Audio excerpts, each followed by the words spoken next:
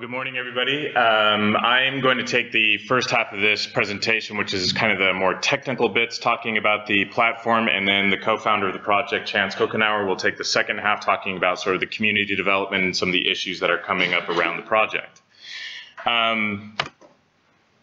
The first part I want to touch on is just how this platform is built. For those of you who maybe haven't heard the new name Rekrei, this was formerly Project Mosul, and we've renamed it because people misunderstood the kind of global emphasis, and Chance will touch on that later. But it is Rekrei now.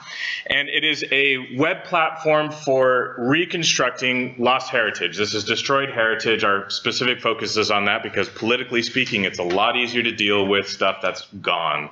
But we're crowdsourcing this, and it's not limited to that which is destroyed by human intervention, but it includes things in natural disasters, such as what happened in Nepal. It's a completely open source platform. In fact, all of you today could download the code, relaunch your own website, and compete with us if you want to, but we'd rather that people all work together instead, and that you contribute to the creation and maintenance of such a platform. Users are primarily contributing content, so they're uploading photos of different places that they've gone to. For example, Syria, we get tons and tons of photos from Palmyra because it was a very touristed place after the sort of digital camera revolution. So, you know, when people actually had either smartphones or digital SLRs that they could take with them. Pattern matching, I'm kind of throwing this out there because people think of the computer vision and being able to match photos. This is still a task that is better done by human beings. So by crowdsourcing that, having people look at photos, find similar things in the photographs and grouping them together into groupings of reconstructions that could then be processed by other people. And so then the data processing is also happening by the community. So once there's a grouping of photos together, people will download those onto their own computer, process that themselves using whatever photogrammetric software they like, and continue going from there. And then interestingly, the idea of the narrative building, the retelling of the story of these different pieces that we've lost along the way. So we have a very concrete example that Chance will share later on, but you know, this is open for people. Maybe something as simple as annotations in Sketchfab, which we're using as our viewer, where people can talk about different pieces of a reconstructed piece of lost heritage and retell the story. So basically, the community is doing everything on there, and we're providing a place that people can make that happen.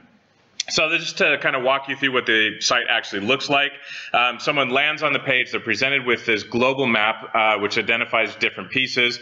Clustered, obviously, I mean, if we tried to show every piece in the Middle East right now, it would get lost. It is interesting to say that people tend to focus more on the Middle East right now, even though really there's a lot of lost heritage in other parts of the world. So it would be, you know, I think part of what happens is that as news stories come out to the media or through the media, the public hears about it, they think about it, and they say, oh yeah, you know, I'll identify this on there, even though really we could have pins dropped across the globe here representing where cultural heritage has been lost. Once they go to the site, so this represents the location. This is, they've clicked on the pin, they're looking at Palmyra right now, and it gives different counts here. You can ignore the reconstructions to process because we're having to rewrite that algorithm a little bit to identify what those numbers actually look like. And we're not really requiring people to mask the images. We're trying to still work together with MicroPass. They have a great masking feature. We want to plug it in through that, so people will just kind of be offloaded to their masking part. But what they do see are the images to sort. That's the main task that we need to have happen to be able to do anything in the first place. So you can see at the bottom of the page, there's reconstructions already in place.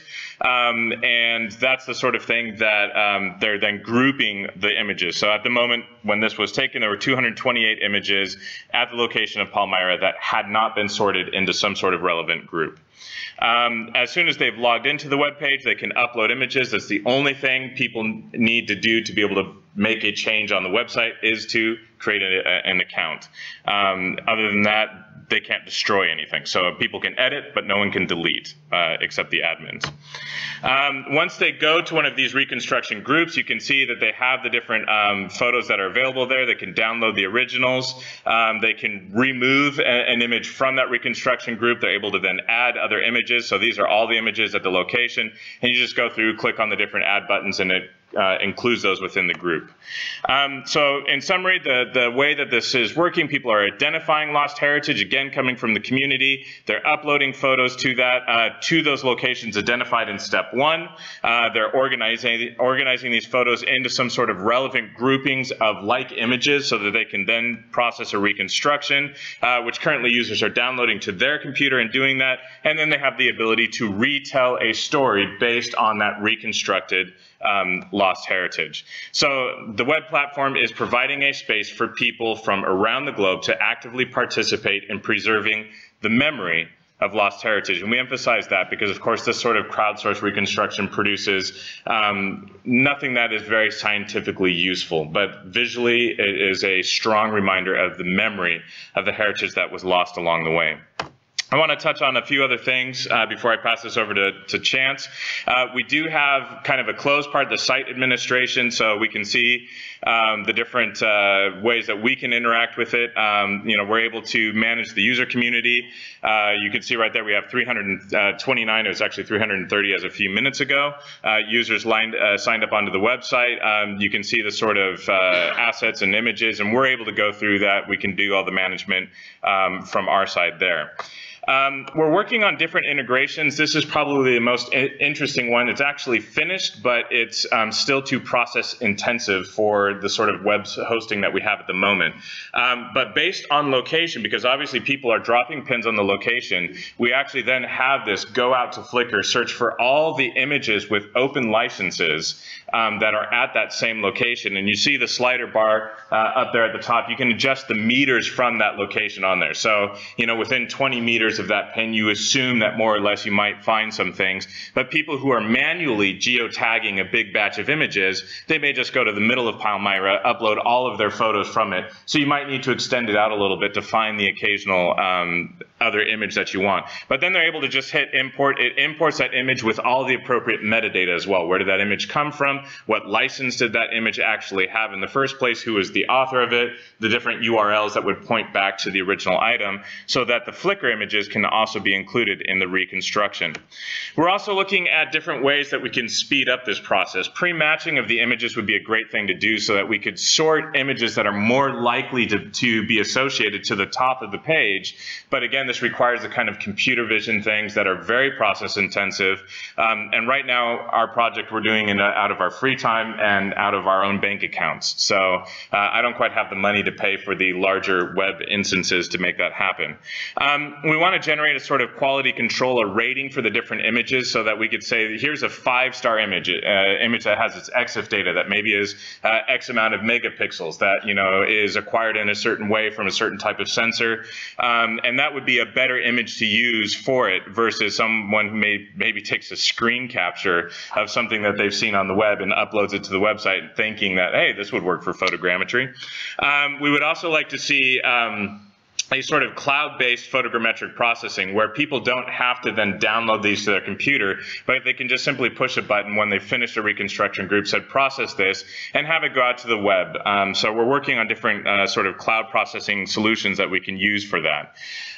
We have a really exciting new visual experience that will be launched in the next few weeks, and it will go through several iterations. That will be a major part of the storytelling initiative. I can't say much more about that at the point, but it is coming. There's a gamification aspect that we'd like to put in there, which is basically a way that people can track their activity, and it tends to drive people to do more. So, you could say, yeah, I've sorted 500 images, I've done 30 reconstructions, whatever it might be. But people would be able to opt in for that, because from the beginning, we've had this as a completely anonymous platform because of the sensitivity of the region that we were focused on. But now it's not really as much of an issue anymore. So people may still want to remain anonymous in their activity on the website, but if people are interested in, participating in that gamification aspect, they can. And then a personal dashboard, so you can kind of see the things that you are actively working on, see if other people of the community are also working on that. So you have the sort of collaborative nature of it. And then things like user-curated virtual galleries, where they can then take those virtual reconstructions and create their own museum galleries to retell stories of that lost heritage. And I'm going to pass it over to Chance now. Thank you. And so I am going to, in the last 10 minutes of the presentation, speak to you about what we've been able to accomplish basically in the last 12 months of this project. So, of course, as Matthew has mentioned before, Project Mosul started last March. It actually started 2 weeks after the video that was released by the self-proclaimed Islamic State and their destruction of artifacts in the Mosul Museum. So we basically talked about this idea. Many of you may be familiar with the very early crowdsourcing effort to reconstruct lost heritage in the case of Afghanistan and the researchers at ETH Zurich back around 2001, 2002. So we had heard of this before, but we really didn't see any other examples of this existing. So we didn't know what to do with it. On one hand, we had these ideas. We also reached out to, we are both archaeologists, but we both work in remote sensing and photogrammetry. And so we reached out to people in the archaeology community within Iraq area, people who study in Iraq, as well as the general archaeological contacts that we both have. And as the project began to grow, I guess the project, we thought maybe we would receive the interest of 25 or 30 people who may have had a few images taken from a museum in Mosul, in this case, that had practically zero. It had been closed since the U.S. invasion in 2003. So you can imagine how difficult this would be in comparison to Palmyra. So you really have to think about it in a temporal and spatial context. And so the project going from Project Mosul to Rekrei was basically a decision that we made in order to represent the global focus of lost heritage, both by human and natural means, and as well as promoting the positive narrative of digital preservation. So in one case, once the project began to leap outside of the Middle East, in the case of following the earthquake in Nepal last April, and this is just part of our growing network of partners because we're actually doing this project completely with zero funds. So it's all about getting other people involved and partners. So in this case, it was the Berlin DLR Surveying Association, the government organization that had done high altitude image acquisition of the Himalayan mountain range before the earthquake. They were in contact with a client of theirs that creates photogrammetric software in Stuttgart named N-Frames. The software is called Shore. It's free for academic use, so you may want to look into that. And they were able to produce this before and after model. And then working with Sketchfab, they produced the viewer that you see here and you would find on our website that allows you to click before and after, rotate around the model, and actually really see the difference between the destruction in Durbar Square in Kathmandu, as one example. So yes, we decided late last year to rebrand the project because everyone was assuming by hearing it in the media, Project Mosul, then you're only working in the Mosul area, maybe Hatra and Nimrud or Nineveh. But we said, no, we're actually doing this on a global scale. So Rekrei it's to recreate in Esperanto. And that was basically the idea to use a word from a language that represents, at least a more international, borderless representation. The results are, of course, the web-based open source platform that Matthew presented and spoke about before, the growing volunteer community that we have, the public 3D and 4D gallery, because we do have before and after models integrated as one, and the growing network of the private and public partners, which is the only reason really our project can continue to develop. Thanks to the coverage in media, unfortunately, due to the destruction, it's then covered in the media. They contact us and we do stories about it, and it's covered in various media sources. That is then that is particularly connected to the involvement of volunteers learning about the project, uploading images to our site. So you can actually, we have graphs to show that when the destruction of Palmyra occurred, we had an enormous spike in image uploads and volunteer involvement, engagement in the community, because people, non-experts and experts alike, would like to find a way to make a more positive story and find something that they can do when they feel like they're constricted by just watching this negative news on the television. So some specific results that I just wanted to highlight is, one, this was the initial idea of the project, was to recreate the artifacts using crowdsourced images from the Mosul Museum only, and having someone create a virtual museum of Mosul and put those objects back into the museum and create a positive story and narrative for people to learn about what had happened. And that has actually been done in less than 12 months. Now, thanks to the Economist Media Lab reaching out to us, this will be released for the public to view on Google Cardboard, Samsung Gear, I believe Oculus as well, on all devices for free in the next few weeks. So that will be I have a pretty large public release there, as well as being supported by the Iraqi Ministry of Tourism and Antiquities, UNESCO's Unite for Heritage, Gilgamesh Center, and most importantly, where our story comes from, is the Mosul Cultural Museum, who we have contacted and spoke in length with the curators from that museum, as well as the ex-director of the museum.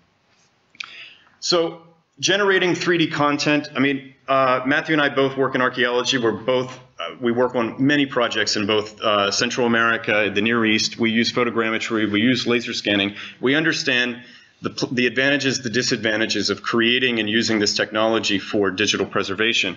In this case, as Matthew pointed out before, it is particularly unique because the heritage is gone. So if someone wanted to say, well, you know, and I agree that obviously with 15 images taken from one side of the line of Mosul here in the Mosul Museum, although this is the virtual museum that will be released soon, that's not the real one. Of course, the images that were taken from the side that you see here were only taken because the line itself was positioned against a wall. This is not, we were not working in a, you know, this is not a case of archaeological investigation where you remove the object and you do a planned acquisition. This is basically trying to salvage what we can from what has been lost by photographs or images and data that people have acquired previously. Another, of course, interesting concept, and many people are working with 3D printing. Of course, this is important for museum curation projects or public outreach. And in that case, we also came to another realization. Well, we don't have enough images to complete the, to produce a complete 3D model of this. But the same is true in museums when someone is restoring a statue, for example, in Athens, and they only have the hand and the torso of a figure. Well, they, of course, connected, and they put some white, it's very clear, there's a very clear difference between. So what we did is, this is a 3D colored print, and what you see of the color is from the images that were used for the reconstruction. But then the white parts here and the white across the back and part of the pedestal that the lion is setting on, that is, of course, added afterwards. So we're being completely upfront with the public and anyone about what this 3D print represents. And at the International Documentary Film Festival last fall in Amsterdam, they invited us, the Economist Media Lab basically organized this. They had the early version of the virtual museum, so 3 people at one time could sit down and put on a Samsung Gear device to navigate around and listen to a podcast that was made by certain interviews from experts, including the British Museum, discussing the project and the narrative, as well as the 3 3D printed objects sitting on pedestals behind that also had a slideshow of images being projected on the wall behind each object of the images that were used to make that reconstruction. And we found, and I was personally there, and it was very impressive to see the public come in and really realize where this technology, many people weren't even aware of what 3D printing could be done, or even if 3D printing could be done in color. So this was really interesting to many groups of people. And then moving forward in some of the directions that we have ideas for in the project is is actually one of the most important topics or themes to our project is the democratization of cultural heritage and the integration, or sorry, not the integration, the public engagement aspect that you mentioned before, because that is one very important quality to projects such as this. So in using the term for the project, exploring oceans of data, there are oceans of data out there, and hopefully academia, industry, and the general public, as this project has proven, can pull together and create something out of this. But out of those oceans of data, there are also little islands of someone's hard disk space, external hard drive, that they have been storing all their photographs from all of their world travels. That is something that is an untapped resource. So, having Flickr integration or integration with other types of image internet-based repositories for images is one thing, but another is actually engaging and getting people to actually send us their images or even hearing about it, because we find that most people would like to donate and participate. So we're digging deeper into how to work with lost heritage in that way, empowering refugee students at my university, University of Stuttgart, Institute for Photogrammetry. In southern Germany, I actually have a student from Syria who is studying an engineering degree. He wants to do his master's now, particularly on this topic, and engaging with other Syrian refugees within the community that are coming to Germany in a way to kind of build a positive narrative, but do it from an engineering and remote sensing background, and kind of exploring that. And of course, new ideas in public engagement is kind of our focus. So, Doc, thank you for your time, and we would be happy to answer any questions that you may have.